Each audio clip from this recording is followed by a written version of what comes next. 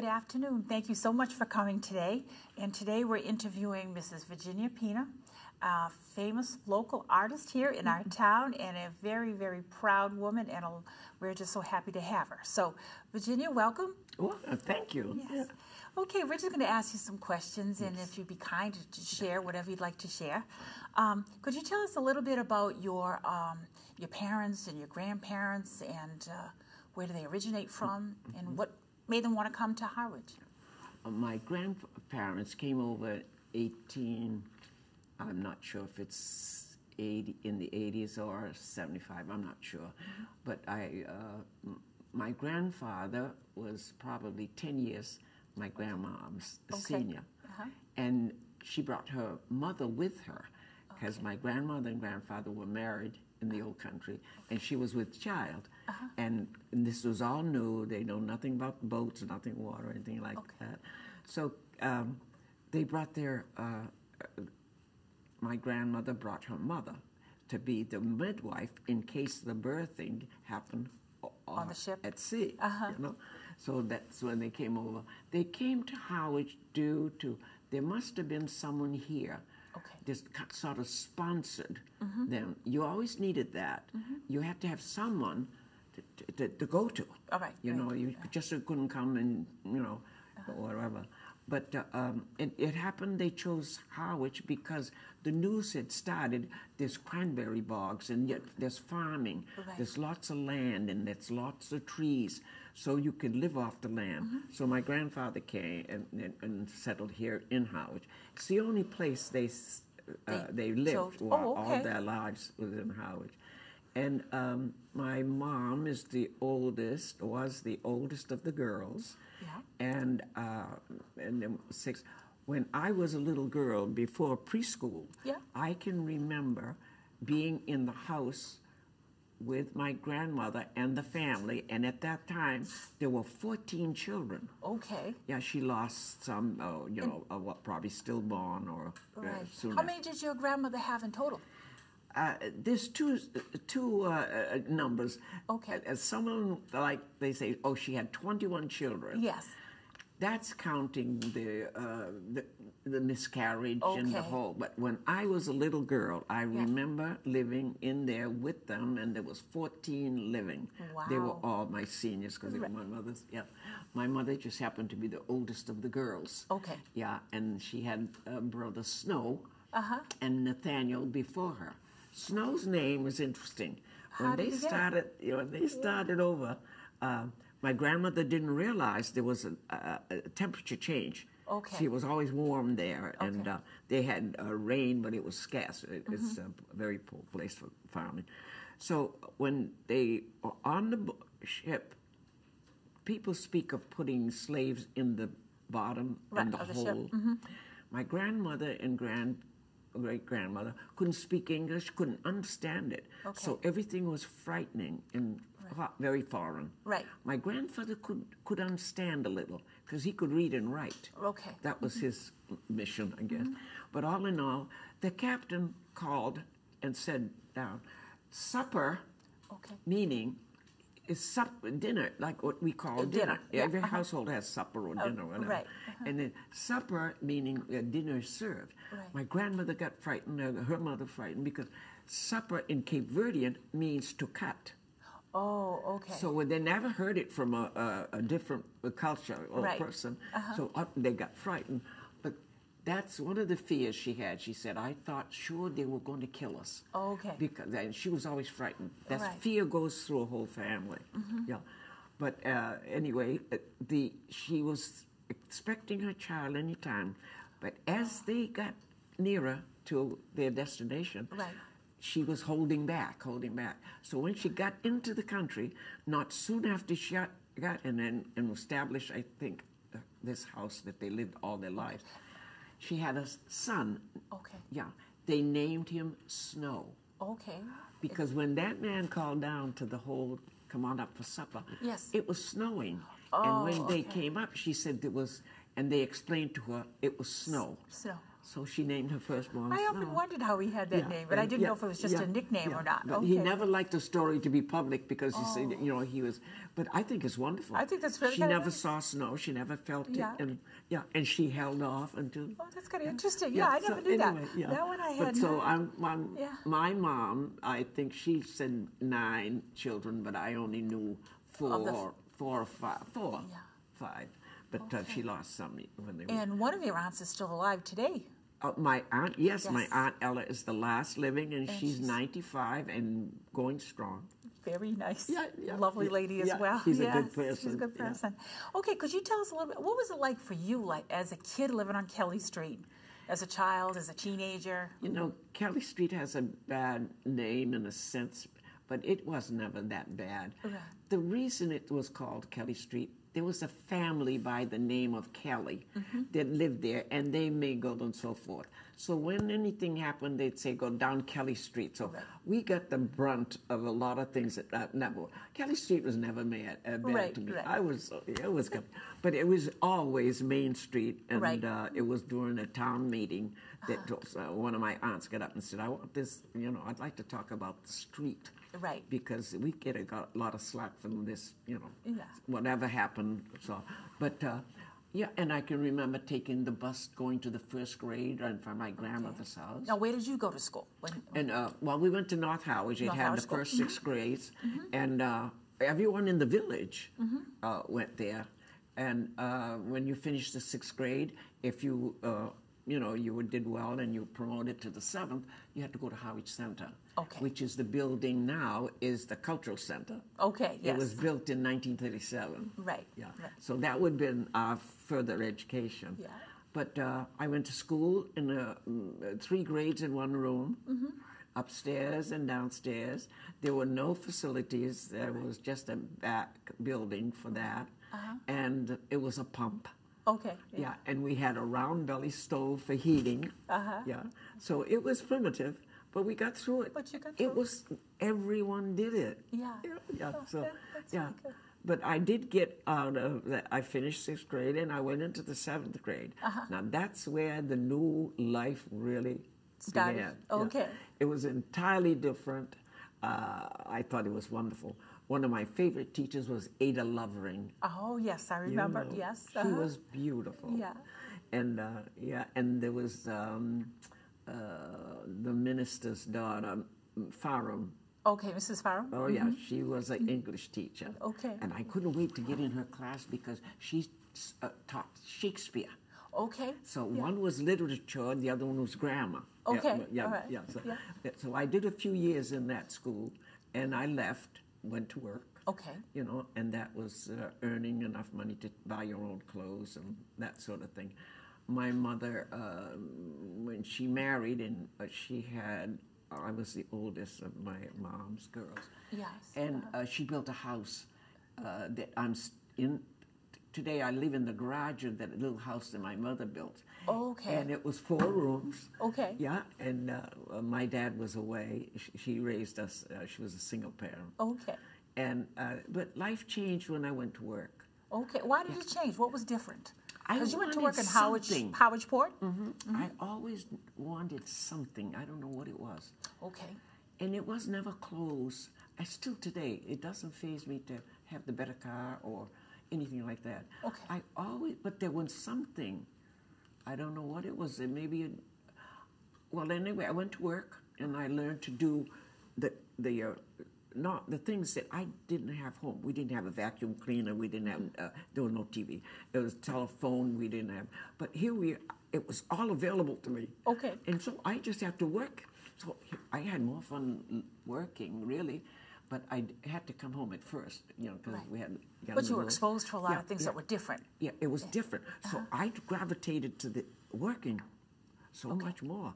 I knew this, right? But this was always something new. So I like.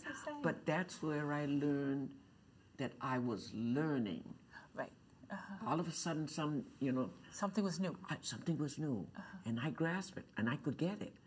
no, you know, and and I'm not sorry. I never stopped learning. Well, that was good. That was a great experience for you. Yeah, and and I had 4 brothers. I'm the only one of my mother's children who's, you know, around still. That's still with us. Yeah. But, well, you've done very well.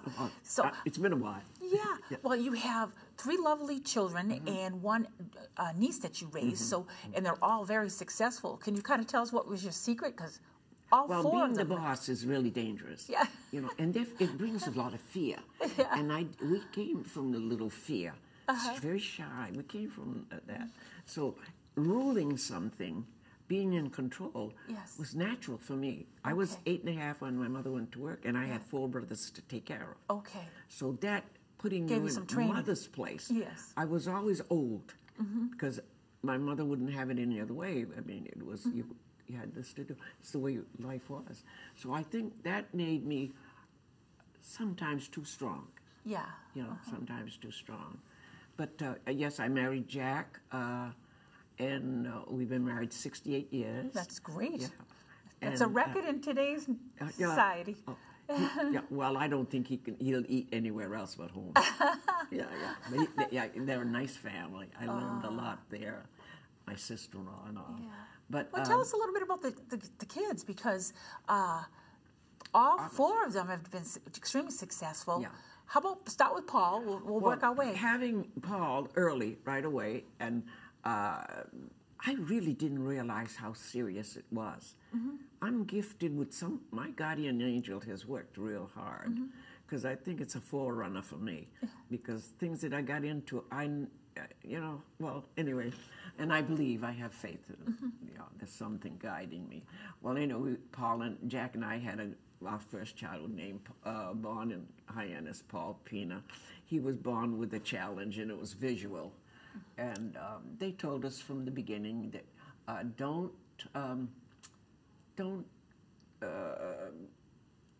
think this is going to be better. It will get worse. All right. And, well, that's a hard thing for a doctor. But he did me a favor. Okay. Don't build up false hope. And Paul was, he was intelligent to begin with. Very. He was questioning. Well, one of the things that was strange was giving him up, driving him to Mass General whenever. We didn't have those facilities here. Right. And there was a doctor that came there from Mass General to Hyannis, and right after Paul was born, he said, this boy has to be, so our lives were really running back and forth to Mass General. He, in all his time, as long as when I was in charge, he must have had about 27 operations. Wow. It wasn't to give him vision. It was to keep the pressure down, because that was very painful. Right. Like he explained to me, not the doctor, Paul did. Your eye has a front door and a back door. It has a fluid that goes in the front door, rinses it out, and goes out the back door. But the tissues would, no sooner they lanced it to keep the door open, it would grow back. It was a cancerous type of thing, but not what we know today of the organs and that sort of thing. So he was always having them lanced, thinking if they could keep it open. Yeah. So then he decided along the way, I don't think I'll have any more of those operations. I'm not going to have it. How old was he when he made that decision? Well, do you Paul might have been 12 years old. He was suffering the pain. And I said, and it isn't going to be, he's not going to say. Right. So, why put him through it? Well, I said, Paul, how do you feel about it? He said, I'll give up my vision before I give up my hearing. Okay. And that's the music. Okay. That's, Now, he became a phenomenal musician. Yeah, Paul has traveled. Yeah. So can you tell us a little bit about that and how he picked up the skills? And... Yeah, well, first I'll give credit to Jimmy and Peter being born. Oh, okay.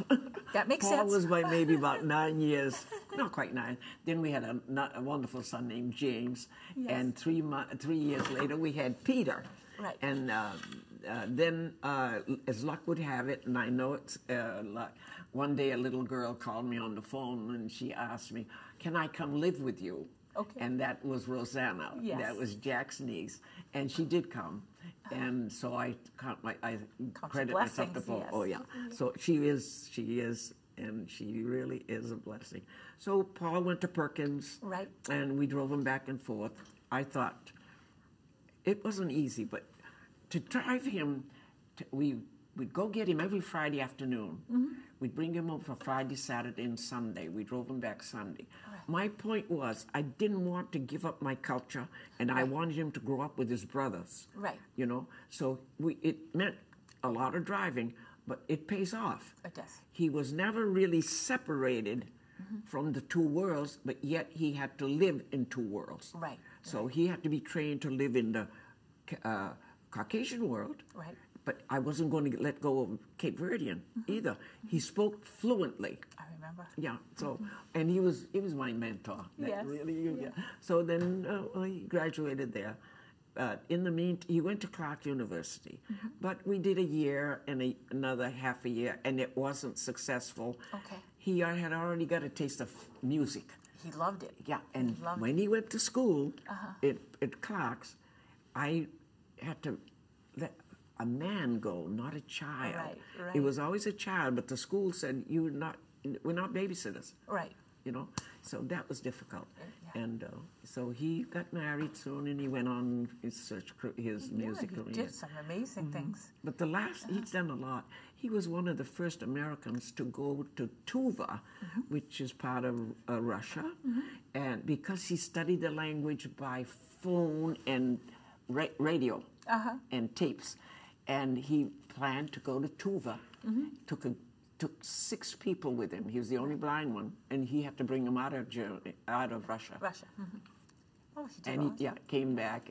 The blind one took him and brought them back. Isn't that funny? Yeah, so it was interesting. Today, Jack and I are very proud, and the boys. Yes.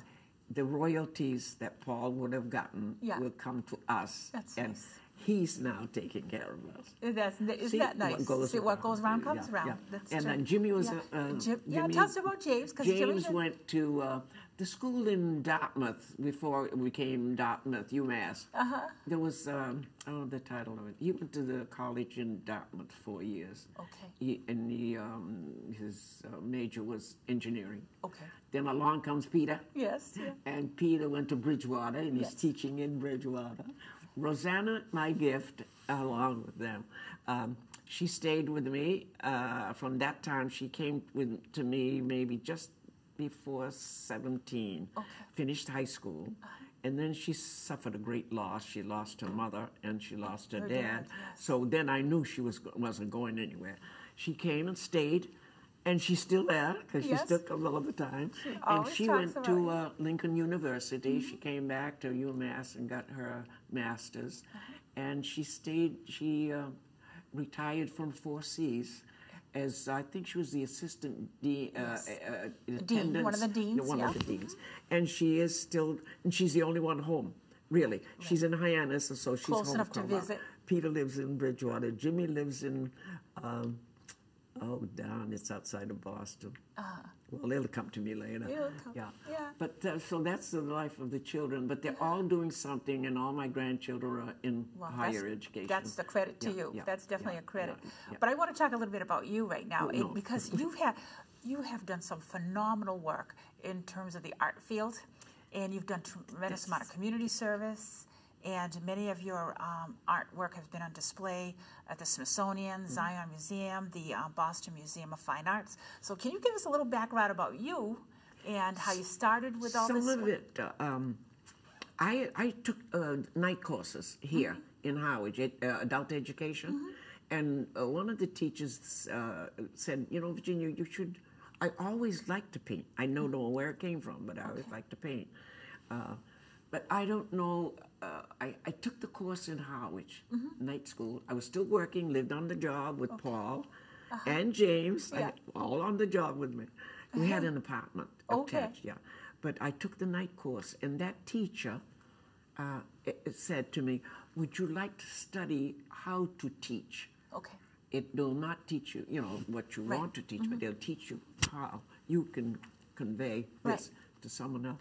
And I did, and I went to Fitchburg State in the summertime, 2 weeks to get those credits up, and they gave me a certificate.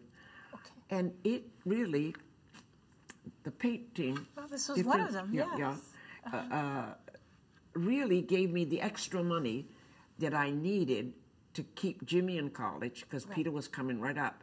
And Rosanna was already in college. Right, right. And Rosanna lost her parents.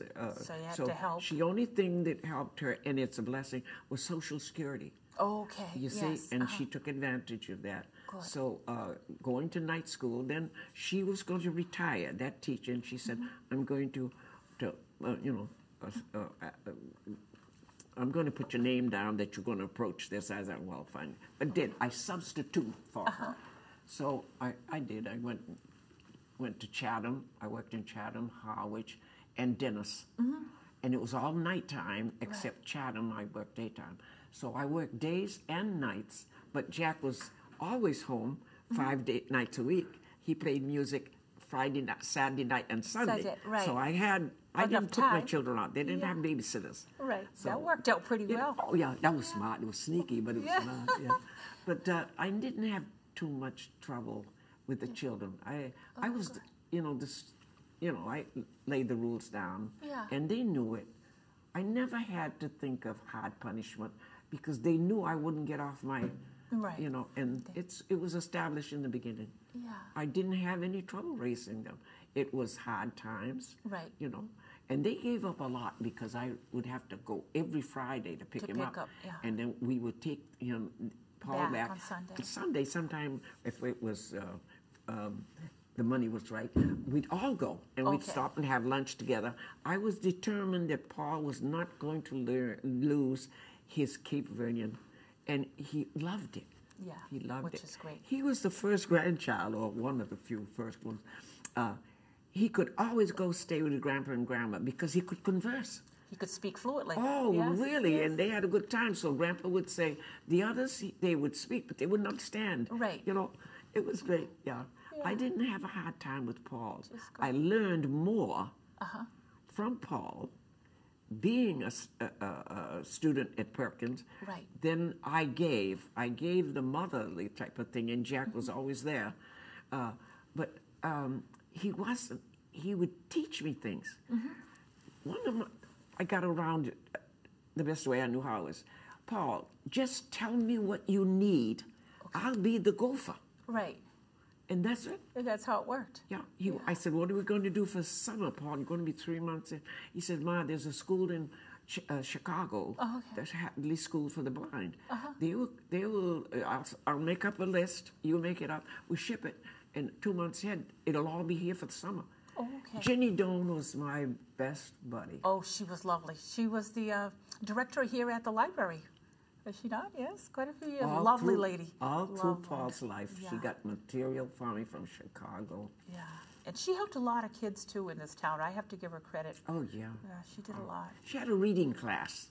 Fascinating. She had a reading class, and no one, I'd known the Cape Verdean kids, I didn't know. One day I came to the library to pick up the books for the doctor and the Mrs. Coffin that I worked for because he read mysteries. One of my duties was to get the books to the and Ginny Doan and I got going, and she said, and I told her I was interested in getting some material so Paul wouldn't lay dead. Right. The worst thing is to have them idle. Right. Exactly. And she was very instrumental. So I think she was before her time. She realized education was important for everyone. That's where I heard it. Yeah. Like, education is the way. And I said, now, this woman's library, and I'm, Yeah, she did a great job. No, she was great. But Paul's needs was my director, and we did well. Good. Well, I have one other question I was going to ask you. If you could kind of tell us, if you had a message that you wanted to leave for your great-grandchildren, great-great-grandchildren for the future, or what would it be? Find out who you are. Okay. And be that person. Okay. Just That's be that person. It may not be like everyone else, but be real. Right. Be real. And if you know yourself, you can be real. That's true. Don't be somebody else's image of me. What you see is like what you get. And that's important. That's right. True. But it's always going forward. Right. Time goes forward. Yeah. I didn't have time to spend in the back because I was too busy going forward. That's important. And who always taught me that in what she did, Jenny Fords. Oh, I know. She didn't speak it, Right. But I followed Jenny had. Yeah. Well, and Maya Angelou is my other. That's your other idol. Very good. Yeah, I know. Yeah. But I know I had some guardian angel. Yeah. Well, you've done very well. We're very, very proud of you. Well, and it's amazing what you've achieved in your lifetime. And it was just the right thing to do at the time. Right. There was nothing. Yeah. Well, is there anything else you'd like to share with us before we kind of wrap up? And I'm just so impressed with you. Right now, the movement is all of diversity, everything, right. And I understand it. Right. But I think sometimes we get too caught up in what that person is doing. Right. I'm about me. Right.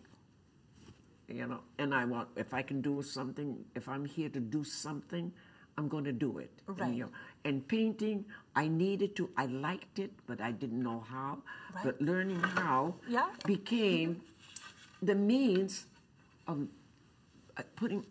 paying my tuitions for the children. But they worked. They worked every summer. And you know what I did with my children? 4/5 of what you make is mine. Right. 1/5 is yours. So if you want to buy $100 sneakers, you know how much work you got to do this to save up. Exactly. And they all worked out of one bank book. Bank book was in Paul's name. We used it when Paul went to Clark's. I kept the account. We used it to pay off Jimmy because I put it in the, in the account, yeah. When Jimmy finished. When Peter finished and went to Bridgewater, there was still a few $100s in that bank book at the 5-cent savings. See? That book started the bank across what is the town office now. That's right. That used to be the old bank. Eleanor Lake wrote my first bank book, and it was called Education, and every one of the kids got something out of it. That's wonderful. Yeah. The last part of the book, I gave it to Peter. I said, this is our education account. That's wonderful. And all the children done well. You're they're just all amazing. paid for. All paid for. They're all paid for, yeah. Yeah. Well, I want to thank you very, very much. I appreciate you giving us your time, and I appreciate all the community service and especially all the love that you've given all of us kids. Well, its education was, and Ginny Doan had a lot to do with setting that seed. She said, these books, I worked at Miss Oscar Cahoon, was our family lawyer, a wonderful man.